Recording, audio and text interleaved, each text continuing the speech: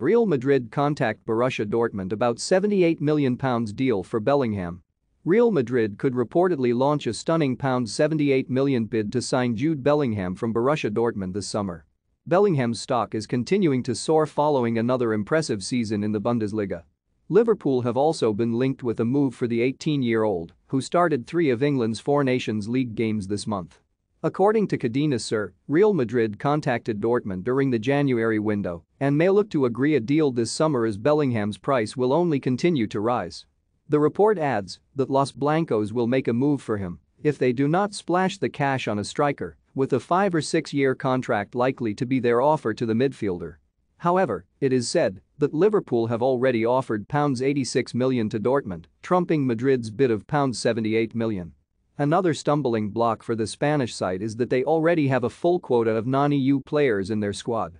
The Cadena Ser report claims that it is hoped Vinicius Jr. will have obtained a Spanish passport by 2023, so Bellingham could join next summer if a deal is agreed over the next few months. Carlo Ancelotti has already added to his midfield ranks this month by signing Aurelien Tchouameni, 22, for £86 million from Monaco.